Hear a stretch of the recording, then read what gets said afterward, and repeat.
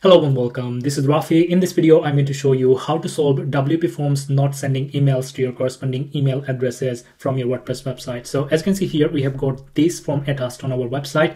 It's supposed to send a notification whenever a visitor trying to reach out to us, whenever they're sending a message from this form. But unfortunately, it is not working. And in this video, we're going to solve this issue and I'm going to show you the step-by-step process. All right. So here, to start the process, I'm going to hover over here on WPForms and I'm going to take you to all forms page. After that, we are going to find all the forms that we have created for this website. So I've got only one, which is the simple one. So I'm going to click on edit. It is going to take me to the form editing panel from where you can customize the form depending on our need. So to solve the problem that we have been suffering, simply you have to go here on settings tab and then click on notification. And after that, make sure you have got all the settings properly done. So basically for me, I have entered my admin email right here so that whenever someone will contact through the form, the email should be sent to the admin email of this WordPress website. So if you want, you can basically add a custom email address. It's totally fine. Or if you want, you can add another email here. For instance, if I put rafy@foridasart.com, foridasart basically, so it will work as well. But I'm going to keep this let's say the default one. It's going to be perfectly fine. And then make sure you have got all the settings properly done. All right. So after completing the setup from the form end, now we have to work on our SMTP server. So I'm going to save this right here. And after that, I'm going to take you to my WordPress admin panel. And then we're going to install a plugin to solve the issue. So let's go to plugins. Let's click on add new plugin. And it is going to take us to this page. So you're going to type out WP SMTP here on the search bar, and it is going to populate some of the popular SMTP plugins. So we're going to go with the first one. So let's click on install now.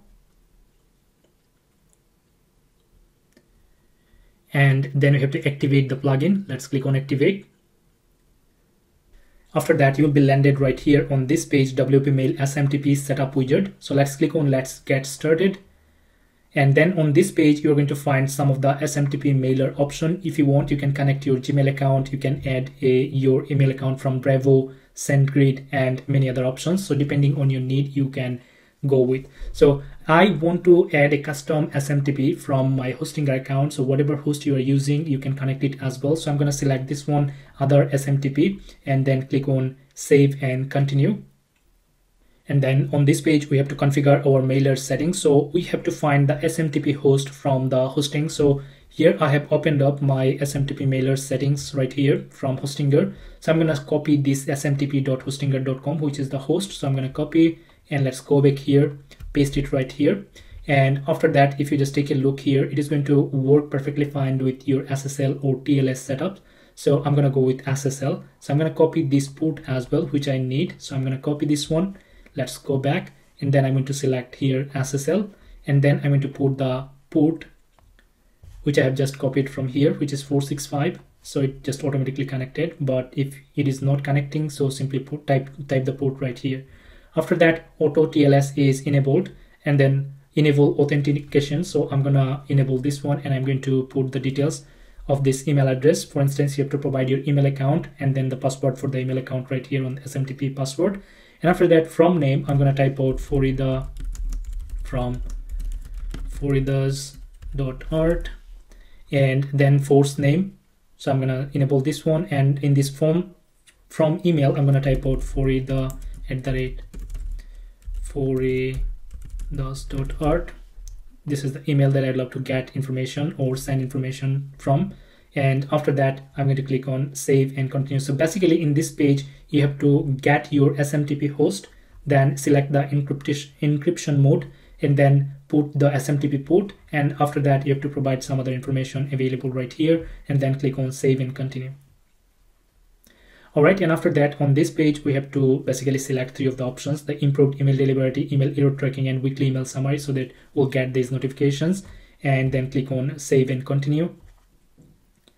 After that, we have got how help improve. So they are basically asking us to subscribe to their, let's say, newsletters. So I'm going to skip this step. So I'm going to click on skip this step. And here we go. We are on the final stage. Enter your WP Mail SMTP license key. So basically, if you are using the Pro version, then you need to put this license key. Otherwise, we can simply click on skip this step. And now checking mailer, as you can see here. So congrats, you have successfully set up WP Mail SMTP. So it did work. So if I take you to my email account right here, I should see an email received. So if I click here, we'll be able to see that thank you for trying over this. So basically this is working. And if I now take you to my email account, I should receive an email within like a few seconds, but it sometimes takes some time to get this email right here on this portal to this Gmail account, as I'm using it for free. But what you can do, I can simply take you to this page from here, accounts and import. And if I simply reload this one from check mail now, it is going to check the email. And if I now take you to inbox, here we go, we have received this email from SMTP. So that means we have set up this properly. Now, if someone visits our contact page, let me simply click on this finish setup. If someone visits our contact page, and let me type out a demo information, Rafy from, let's say, Rafy.Toric, okay.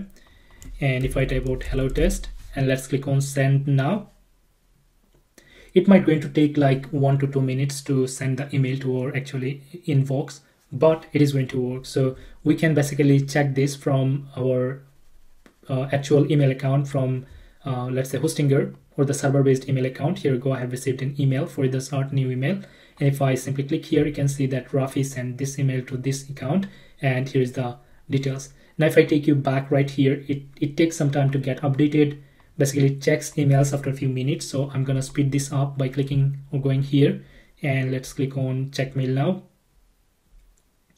I should be able to see that the email appeared. Now if I take you back here, just take a look. I have received this email from this contact. Now I can simply reply to this email from here. So this is the process how you can solve the issue with your contact form. And now we are receiving emails directly to our Gmail account. So I believe you have found this video helpful. If you have got any question, please feel free to ask me by commenting below. And if you need further help, visit my website and I'll be attaching the link into the video description. Thank you so much. Have a good day. Bye bye.